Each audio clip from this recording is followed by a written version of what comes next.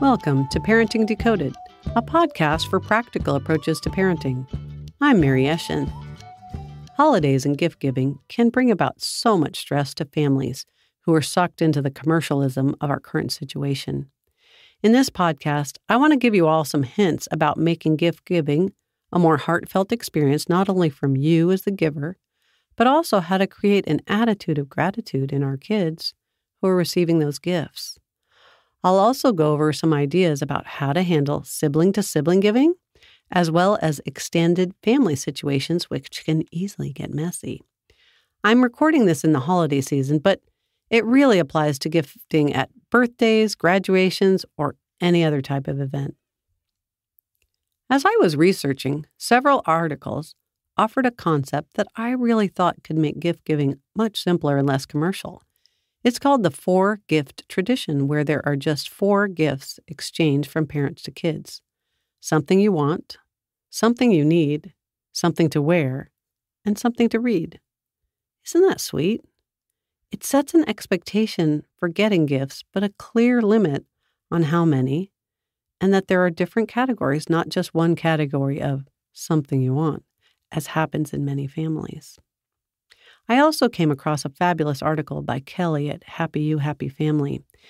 It's called The Most Meaningful Gifts for Kids Who Have Everything. I'm going to go over a few of her wonderful ideas, but I want to encourage you all to read the full article that I'll post in my show notes from happyyouhappyfamily.com. First, you want to keep in mind that kids who already have all their needs met get bored with new stuff quickly. Those toys we spent so much time, energy, and money picking out frequently just move to the back of the closet within a month. It's so frustrating. We feel our kids are so ungrateful or spoiled, right? I remember buying the Star Wars BB-8 remote-controlled robot, and after the first week, it just sat there. Ugh, what was I doing wrong? It sure felt like I was wasting my money. How could I improve my gift-giving? Kelly says, research shows that after a while, the human brain gets used to new things. It adapts so much that the new things become not new pretty quickly. Oh dear, how do we counter that? This is the part I love about Kelly's article. It focuses on giving gifts that create memories and experiences. We all might have tried a few art kits or construction kits over the years like I did when my boys were growing up. But I never really focused on gifts for creating memories and experiences. But I really should have. I'm going to run through some of the ideas from our article, see what resonates with you. There are way more in the whole article, but I want to help get some ideas flowing. The first fun one is monthly boxes of fun. There are lots of companies that offer some cool and creative kits to come once a month. You can select based on age and interests. A few Kelly mentions are Kiwi Crate, really creative craft and building kits by age and by topic. Little Passports, where a fictional pen pal sends letters once a month from around the world, and your child can track on a map where the pen pal is that month. Kid Artlet sends a hardcover picture book combined with art supplies for a family project that is related to the book.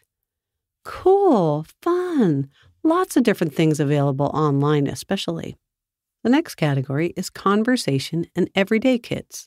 The ideas are pretty simple and not expensive, but involve some setup to get them to the gift wrapping stage. Create a conversation kit that you can have at the family dinner table every night. Your kids can have fun pulling conversation ideas out of a mason jar or bowl. Kelly sells printable cards, but you can also find other sets of cards to print yourself or make up your own and put it in a decorated box, jar, or bowl. Create a family playlist of favorite songs or dance songs, or whatever category you choose. If you have kids who are old enough, have your kids create playlists for each other or for a particular event coming up. You can print the list out and put it in an envelope so that there's something to open. Set up a journal for you and your child. Pass it back and forth, writing notes and thoughts to each other each day or each week. Write letters. This one can create really wonderful memories and is one of my favorites. Instead of shopping for gifts, take that hour and sit down to write a letter of gratitude and love for family members.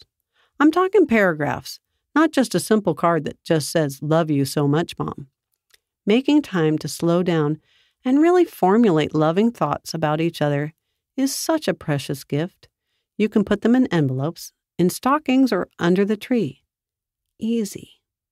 When it comes to giving gifts that create memories, besides writing letters, I think the winner is activities with time, since these can build memories in ways that stuff can't. There are a few different ways to give the gift of time. Some are done inside the home and others outside the home. Let's talk about activities for family at-home time. These can be fun kits you put together that revolve around doing things at your home. Movie night in a box, full of themed candy, popcorn, and stuff to go with the movie. Game night. Pick a new game where you can all play with no electronics that you print out invitations for and include plenty of snacks and treats to eat while you play. Puzzles, my favorite. Get a new puzzle or borrow someone's where you can just enjoy being together as you figure out where the pieces go. Gardening kit. Wrap up a whole kit of things to grow, dirt and tools so you can plant together. Pick out flower bulbs or plants or veggies that your kids love to watch grow and wrap it all up in one big bundle. A Fun Times coupon book. This is one that could be a booklet with things like a pillow fight, staying up 30 minutes later, pick what's for dinner, or taking a mental health day from school. Teaching dates. If you have a special skill like woodworking, knitting, baking, welding, painting or sewing or glass blowing, something that your kid is eyeing to do with you, set up a coupon for teaching them that skill and put it under the tree. Next, I want to talk about family time with places and events outside the home. Many of us take our kids to events, but we forget to make them special or seem like gifts. Make a family event special by having a special announcement of it in a card or letter. Let your kids open it to reveal what it is. Here are some ideas that are in this category. Some of them have to be done after COVID, but I have to say that there are some really cool virtual events these days. So search around the internet for some of those. One of them can be to take them to a play, take them to a movie, or arrange to see one of those new releases that are being streamed as they come out. You could give them tickets to watch a sporting event or other event together. You could enroll in a class. Take a class together where you both learn something new that you've been wanting to learn. You could take a tour. You could take a hike or do a scavenger hunt. You could go on a camping trip. Give a membership to their favorite museum. You could do something really wild and crazy like set up a splash day or a mud day. Plan an event with invitations where the whole family can get soaking wet, running through puddles, or sit in the mud and make mud pies. I'm talking really wet, dirty, and something your family doesn't normally do. Not the everyday type of play that your kids might do on their own. Something like cover daddy in mud kind of challenge.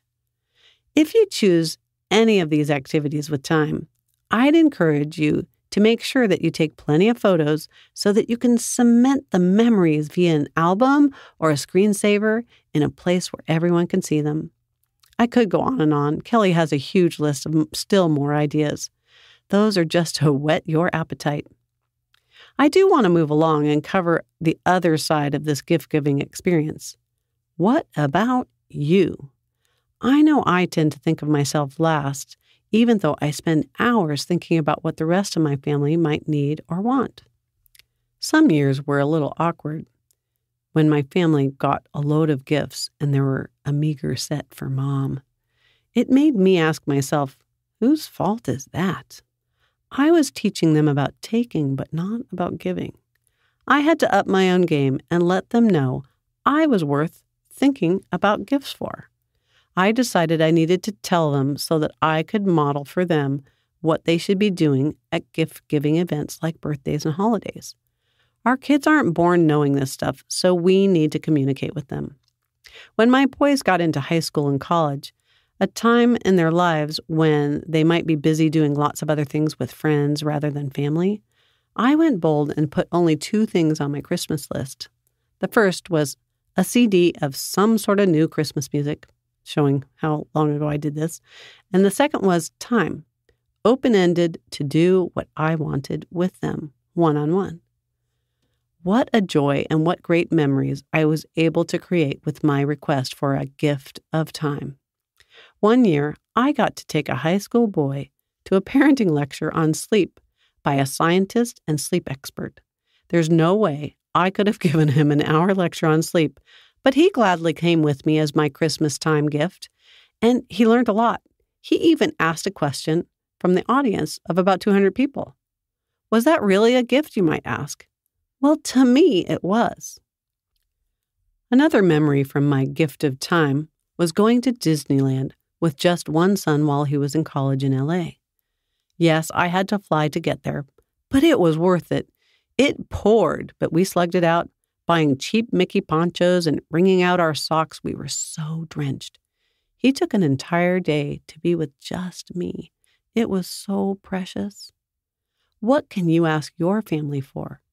What fun activity do you want to do with them? That they can create a coupon for you. Maybe a hike with no whining. A trip to the beach. Maybe they create a Christmas playlist on Pandora or Spotify for you. Be creative. Ask for experiences, acts of service, or, my favorite, a letter about you, with the wonderful things they loved about you in the past year. If they can't write yet, have them draw you and the family. However, I have to say you really, really need to model parent giving for your kids. While they are young, they need to be helped and encouraged in selecting gifts for parents. What I mean is where dad helps them select presents for mom, and mom helps them select presents for dad. One young dad had his young sons help him select a nice bracelet from Amazon after taking his boys looking at the shopping mall. Whatever you do, don't just buy presents for your spouse or any member of your family for that matter and say that they're from your kids. Have them participate. If writing a letter, making coupons, or drawing pictures is what they decide to do, make sure they're done and wrapped and ready for gift-giving time. Model the love of giving and make sure it happens. Now, let's move on to another giving topic, gifts for siblings. Our kids are trained to expect items from parents, but what about getting gifts from siblings? When and how do we encourage this? I'd say at about 5 years old and beyond is a good time to start to help your kids figure out how to give gifts to each other. You might give them money to do this, but I certainly would give them a budget if you take that route. If you happen to be following the money recommendations from my podcast on money, they could use money from their spend, save, share jar, or if they're older, from their allowance. The most appropriate category would be to use the spend part of their money, since the share's intention is to share outside the home, but do what you have to do. Have your kids agree on a spending limit or a type of gift like board games, books, or only handmade gifts so that they're in the same ballpark. Sometimes one child is overly generous and another stingier child can take advantage of them, so a target limit is probably best. Next up is certainly a challenge for some families, gift exchanges with grandparents and extended families. When you have young children, I think it's best if you give clear gift-giving guidelines for grandparents, aunts and uncles, and other special family friends. Set a dollar, quantity, or size limit, but try as hard as you can to be upfront about what is reasonable. You know, I love family meetings. I would actually gather those extended family members in person or on Zoom to discuss what's reasonable. If they're part of the decision-making, then you might have more success in getting compliance than trying to say what you want and having it ignored. Relatives ignoring our pleas for present limits is the most common problem I've heard, so try a family meeting to see if it helps. Whether you talk about it in a family meeting or not, I would also encourage relatives to give experiences instead of physical gifts, something to look forward to in the future, just like we were talking about above. As kids get to be tweens and teens, lots of families start in on the gift card exchange bandwagon because it's easy and it's something. But a special lunch with grandma could be more meaningful. If grandma lives far away, get creative and have a Zoom lunch where grandma picks the menu and sends it ahead of time for them to eat together. One of our family friends took our boys to petroglyphs every year to paint a Christmas plate. It was so special, and those memories live on today. If you have a difficult time with relatives who give an overwhelming number of gifts and they are not present at the holiday, then I'd encourage you to spread the gift opening out over time so that your kids aren't overwhelmed and wind up ignoring the thoughtfulness of those who kindly shopped for them. The last category I wanted to touch on is large family groups and ideas about what to do. I'm from a very large family and money was always tight, which made gifts such a challenge. However, I know lots of other people with extended families. They feel they not only have to buy presents for everyone in the group, but have to compete to give more expensive gifts than they can afford. Here are some ideas for those of you in similar situations. My first idea is to encourage everyone to move to pulling names from a hat and having a spending limit set. As my family grew, we started out pulling names, but moved on to that gift exchange where we all bought the same dollar value gift and picked numbers to open gifts, and you could choose to steal from others or open a new gift. Some other families do a white elephant where you all bring something that you have at your house that you're not using anymore and you wrap it up and do the same number picking. When my siblings and I started having kids, we all agreed there wouldn't be any more sibling gifts, just gifts for the nieces and nephews. Later, even the nieces and nephews drew names so that there weren't so many gifts. Lastly, my siblings and I decided we would save our money and go out to dinner or an event as a group later the next year. We were able to have some really fun experiences in the name of Christmas months after Christmas was over. The point of all this is to bring some fun and creativity into the gift giving, to create memories of joy instead of a drudge for buying for 10 or 20 or 30 people, presents that they probably really don't need or sometimes even want. The last category I wanted to mention was whether you use it for your immediate family or extended family is setting up a theme for your holiday, where everyone participating uses that theme for giving. You can also do any of these with the gift exchange swap idea that I just mentioned, but here's a list of ideas. Everyone could be giving board games or books or do-it-yourself gifts that are handmade by you. You could do event tickets or everyone bring a gift card, handmade items that are bought locally or online, local products only, maybe movies or movie-themed gifts. Could be personalized items that's like mugs with your names on it or sweaters or jewelry or something. You could do puzzles, specialty food, ugly Christmas sweaters. That's always a fun one in my family. Wine and wine-themed gifts. Made in the USA could be your theme, or anything by a certain color, maybe anything blue. Any of these ideas could make for some good laughs and memories. Whatever happens with your family and gift giving, make sure that if you or your child receive gifts, that you all write letters of thanks to go with them. These days, even though an email of thanks is getting more acceptable, I still favor old-fashioned handwritten notes. It's your job as a parent to model thanks as well as giving.